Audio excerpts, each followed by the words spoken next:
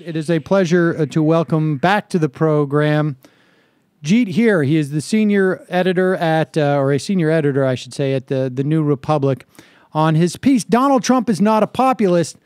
He's the voice of aggrieved privilege. Welcome back to the program, Jeet.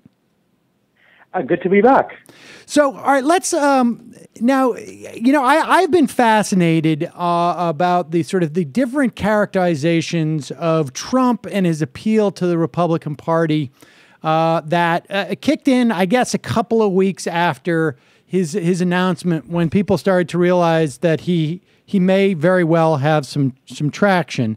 And the latest is that it's his populist rhetoric. We even see him sometimes sort of analogized to Bernie Sanders. Of course, I think people tend to be talking about two different types of populism, but you argue that he's not really a populist, as much as I think some Republicans are hoping to argue.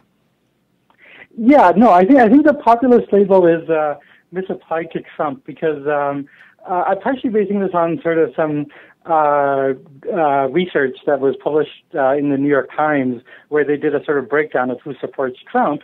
And it's really the Republican base, right? It's like he's a Republican candidate and he's doing better than everyone else because he's popular among Republicans.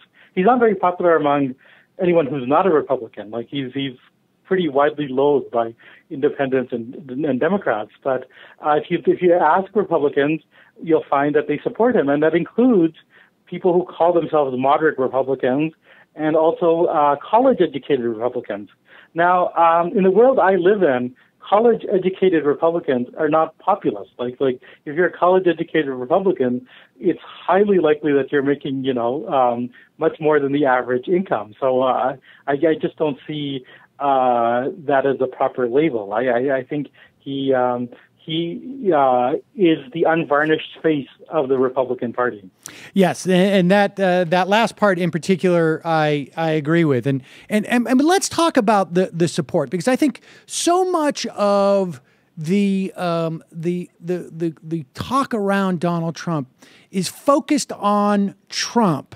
And in some respects, I feel that this story at the end of the day is less about Trump, but more about what has been created over the course of 25, 30 years. And I think, some would argue has always been there, but I would argue has sort of moved from the broad margins closer to the center of, it's no longer the wings of the party as much as it is the fuselage, it seems to me. I think that's exactly right. I think Trump didn't come out of nowhere, right? It's in some ways it's similar to all these closeted conservatives who. Oh, are you there?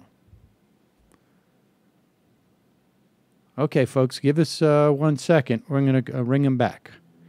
We'll be right back.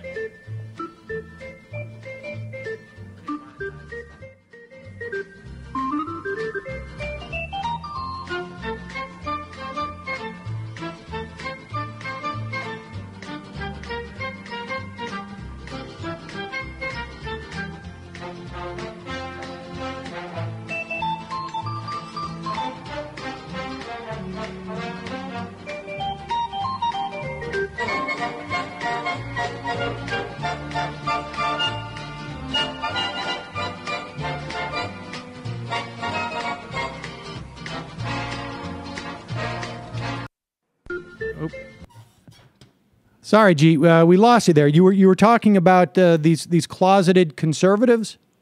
Yeah, well, it's in some ways. The way to look at Trump is he's an uncloseted conservative, right? The closeted, you find these closeted conservatives who suddenly, turn out to be hiring male prostitutes or found in the men's having sex in the men's room in a washroom, and it's so shocking. How did this happen? Well, it's not shocking. It's who they are, and it's not become public. The same with Trump. It's why is it so shocking that someone who made bigoted remarks about an ethnic group is suddenly the leading candidate of the Republican Party. It's not shocking. It's just something that's coming out of the closet. Yes, I mean, I think in some respects, Trump is talking, is delivering the subtext, and the others are just delivering the text. But let's talk about this notion of. You also make the argument in your piece that the sort of the definition of what is populist has been. Is largely incorrect, or has been in some ways, I guess, distorted over the years.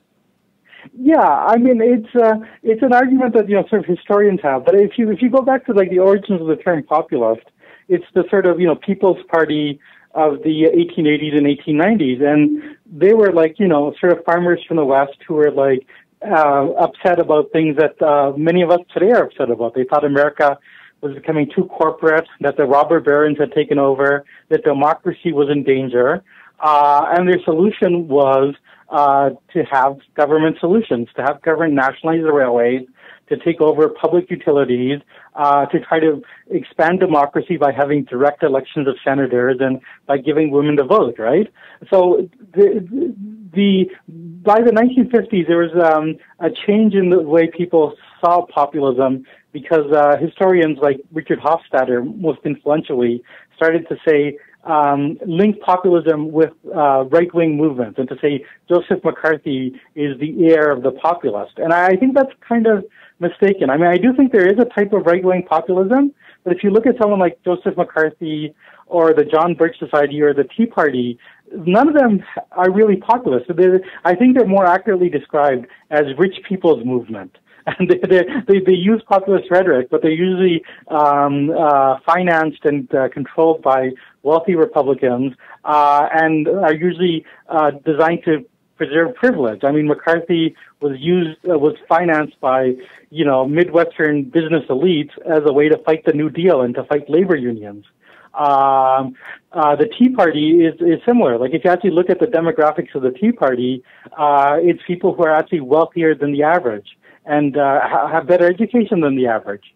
So I think it's not a grassroots movement. These are kind of like elite movements, and they're especially movements to preserve privilege. They're movements of aggrieved privilege. So I think that's worth bearing in mind. And Hofstadter, it seems to me, had talked about this concept of status anxiety, which it seems to me is not terribly different from aggrieved privilege, right? I mean, that just seems to me to be inherent. Status anxiety seems to be sort of almost baked into the cake of the conservative brain, because there's a certain amount of authoritarianism, and then there's a certain amount of sense of like everything that's out there that you are not intimately aware of or understanding of is out to get you or ruin your world in some way. Yeah, no, I think there's something to that. Although I don't quite, for a variety of reasons, I think I'm not happy with status anxiety, because I think what is really at the root of this is like power. It's like a fear of losing power, and these are movements that are they're the movement of the haves, and they have this sort of like fear of social revolution. So you look at something like the John Birch Society or the Tea Party. They were both given a lot of money by the Koch family, right? So I think that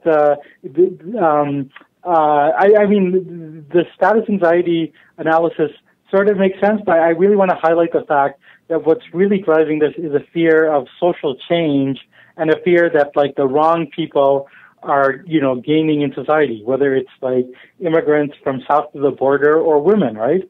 And I think if you look at Trump, like it really seems that his base is energized by his war on so-called political correctness. Like if you hang it around Trump followers or look at what they're posting online, they really love the fact that he's not politically correct, so-called.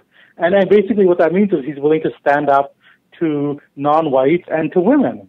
And so I think that's what's driving this.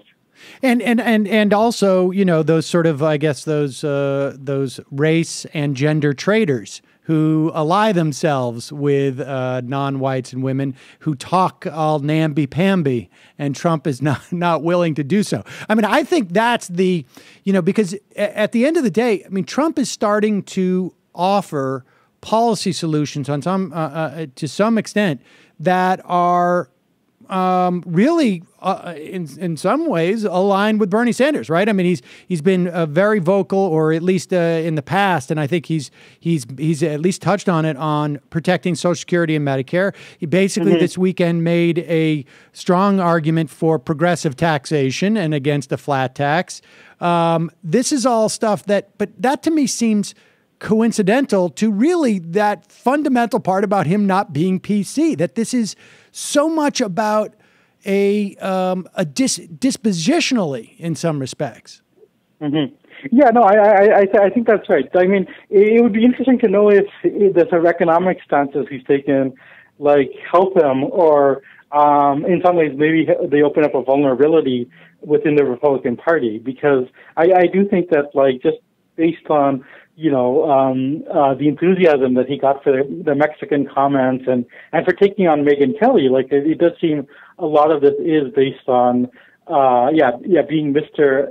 I'm not PC, and I'm willing to tell it like it is and stand up to people.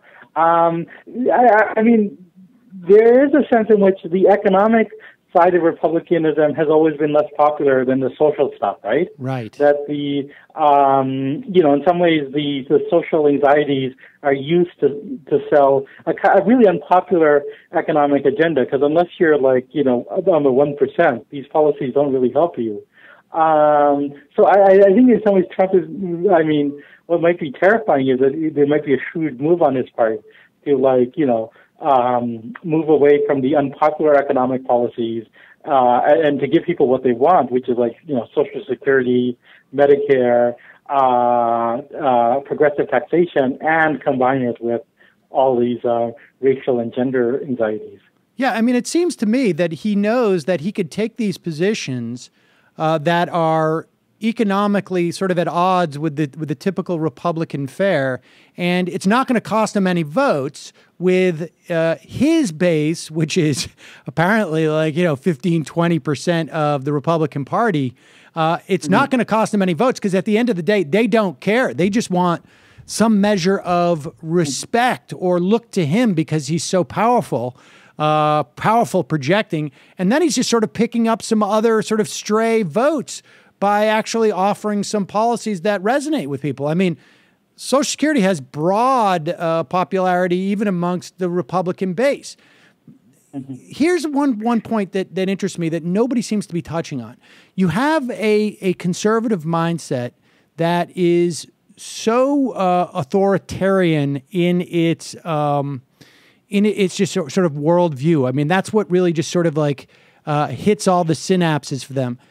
It seems to me that the Republican Party has overlaid on that conservative predisposition the idea of money and poor shaming, and its, I guess, corollary that, well, you are sort of morally righteous if you're rich, and this guy's a billionaire, and so he. That's right.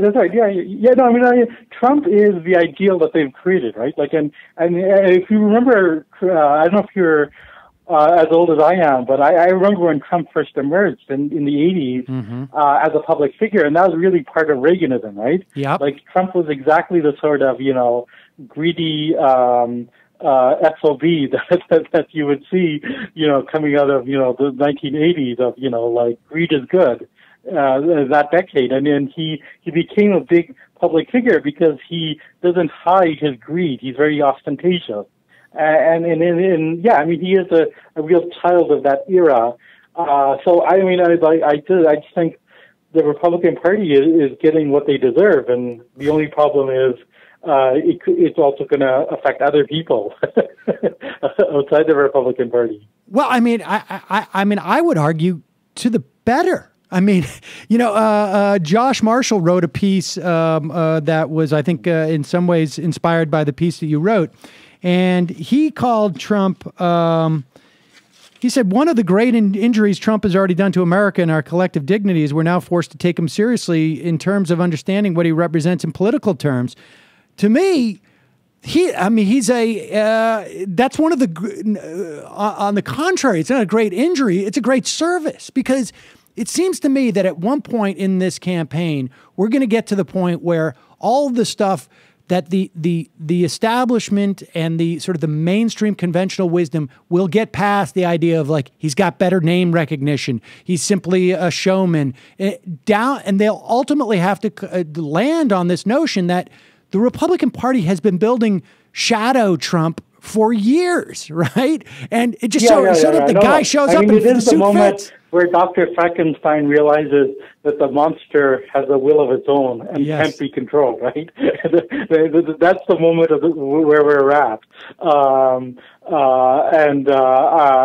think in that sense it's good. I mean, I just worry about the repercussions, because I think one of the things, there's always been a lot of racism, but Trump is really normalizing racism in a way that we haven't seen since George Wallace in the 60s, right? Like, I'm just basing on stuff I see online. Like, there's a type of language that you used to see only on Stormfront or on these neo-Nazi websites, which is like becoming more aggressively vocal. And because I write about Trump, I get that stuff all the time.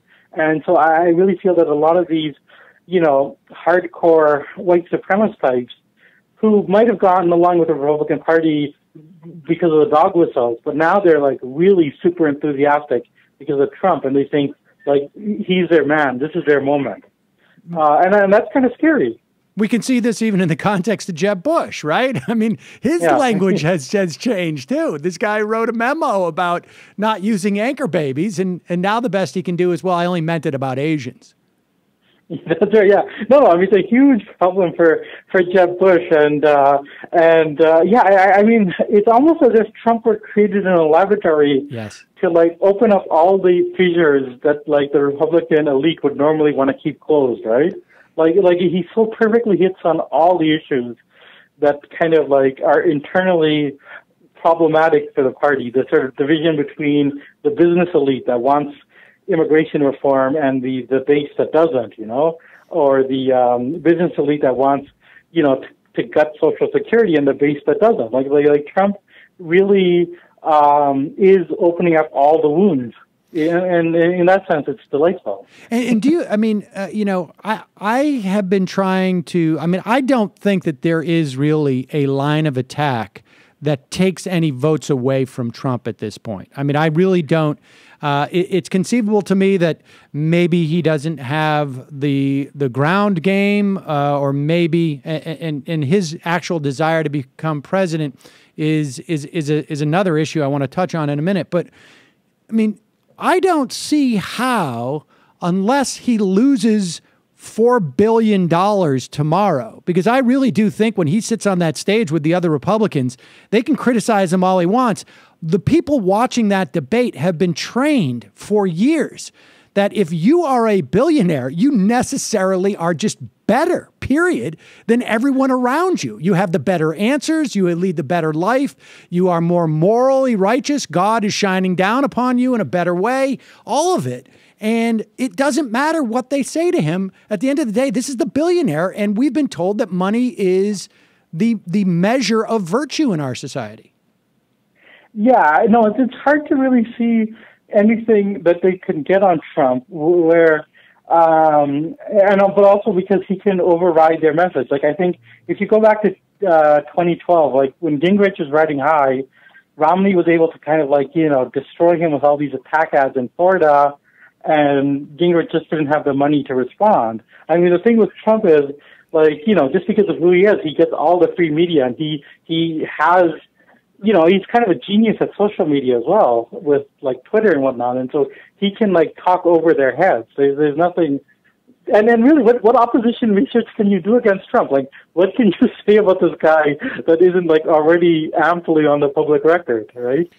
Like, everything's going to, all this stuff I think will stick to him in the general, but in the president, in the Republican Party, all of what we perceive as liabilities, I think simply go to his strengths. And so here's my other question. What's his exit strategy? Because, I mean, I'm fairly convinced that a guy like this does not want to be president because of the amount of work involved. And why would he want to? I mean, he wants to appoint the president. I have a theory about what the exit strategy is going to be. I think he's going to claim that someone in his family is ill and he has to drop out, both to show that he's selfless in terms of his family and in terms of the country. What's your notion, or is it just not even worth a guess? I don't know. I mean, like, it's hard to know with a figure like Trump.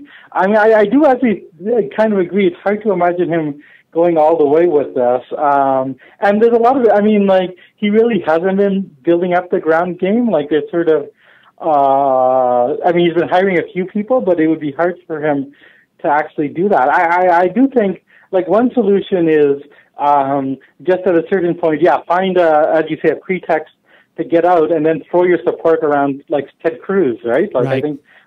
I think that would be, and then be the kingmaker. I mean, I think, that's. I mean, I think your instincts are right that the goal is to be the kingmaker, not to be the king, right? Like, I mean, he tells us all the time, like, I'm a businessman, I want them to come to my wedding, and this and that. It just seems that he would love to say, like, I've decided that John Kasich is going to be the guy. And, I do think there's a personal element with Trump in the sense that he does not want Jeb Bush to be president. Like, he's kind of, there's a really great article by Gabriel Snyder in New York Magazine, which basically, quoted Trump talking to a friend, where he basically said, like, if I'm going down, Jeb is going to go down with me. He's not going to be president. And, because I mean, like, Trump kind of blames Jeb Bush for, like, a lot of the financial stuff of losing deals with Univision. So there's a personal element to that. Like, and give me your sense of, I mean, just looking at those people who write about this stuff. I mean, is this, I'm starting to see pieces, will Trump rebrand the GOP as a white nationalist party, et cetera? I mean, do you see any change in the way that people are perceiving Trump's followers? I mean, because this is the Republican base, right? I mean, this is the same people who ostensibly railed against the Affordable Care Act, right? Who now support a candidate who's for a single payer. I mean, that is about as much of a reversal as you could get. I mean, it goes beyond reversing, right? And or they hate taxation, and here's a guy who's coming out for progressive taxation. They like less government, but here's a guy who supports Social Security. I mean, is it wiping the veneer off this? I mean, at least in the eyes of those who report on this stuff. I mean, do you have a sense of that? Yeah, I don't know. I think people's, at least in a lot of the mainstream media, their ability to be delusional is pretty strong. And I think a lot of this sort of reference to Trump as a populist is a way of, like, trying to create a euphemism for the reality, which is, like, he's a bigot.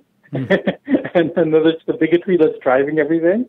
So I don't know. I mean, like, I think eventually it'll have to come out. I mean, I think one of the interesting things is he's, like, leading among evangelical voters, and, like, it's hard to imagine a politician in American public life that's, like, more antithetical to, like, religion than Trump is, right? Like, he just, like, the many marriages, the sort of lecherous behavior, the decadence, the celebration of wealth, the contempt for people, the contempt for the poor. Like, it's like, but, evangelical Christians love him, so what can we do? I mean, I think it gets back to that notion of they've been sold this idea that, the opposite of poor shaming is rich praising, I guess. And this is if he's this rich, God must be on his side, it seems to me.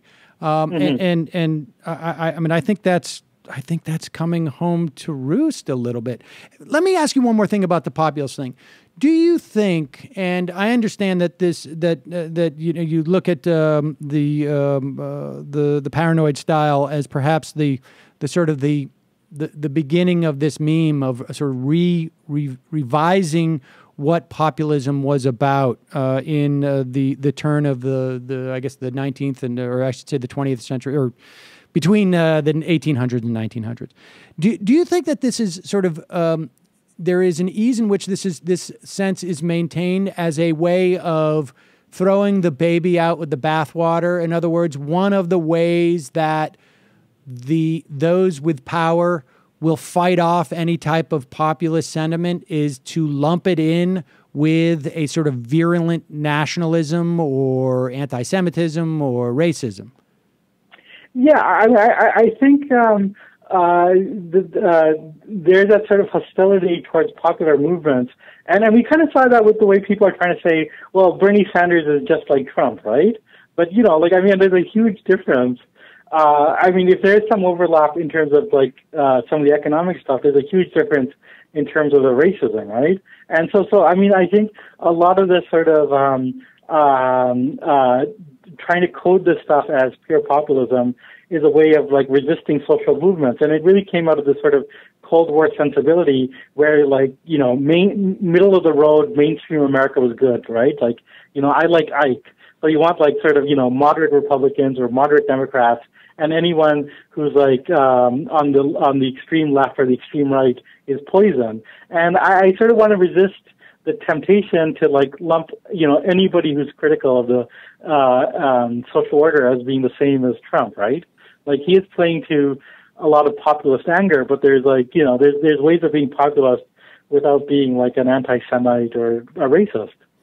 Yeah, obviously I agree. Well, it'll be interesting to see if Bernie Sanders actually takes the time to make a baseball cap that says "Make America Great Again," because that'll be Well, I think the more serious side of this is I think a lot of right-wing populist sentiment comes from people who become dissatisfied with the mainstream because it doesn't give them what they want, right? A lot of people turn to the extreme right because they feel they're losing their job, they're losing their ways of life, and sort of people like Trump can sort of fill that void. So in some ways, maybe the Trump-Sanders thing makes sense in the sense that unless you have a strong left-wing movement like Bernie Sanders, you're going to get Trump. I just am not convinced of that. And maybe it's just because I've spent the better part of the last 10 years professionally and frankly years before that, just from a performing standpoint, listening to guys like Rush Limbaugh and Donald Trump.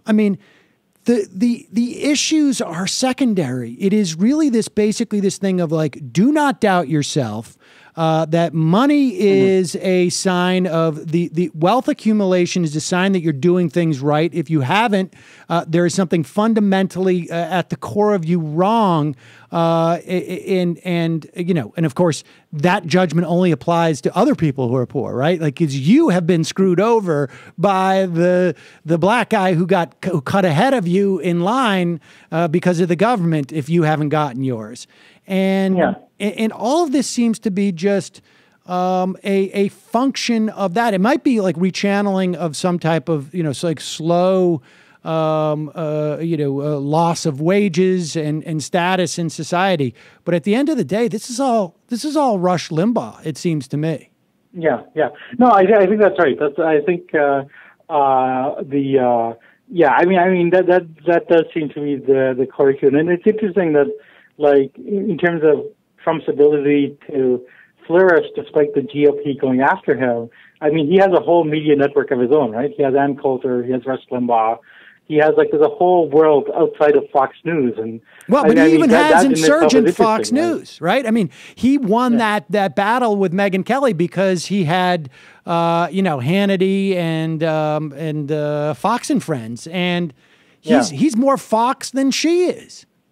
That's right. Yeah. That's exactly. And he speaks to the Fox core audience in a way that she doesn't. So again, it comes back to the fact that there's a kind of salutary ripping off of the mask, right? Yes. And I got to say, I'm enjoying it. Jeet Heer, thank you so much for your time today. Really appreciate it. Thank you. It's been great to be on.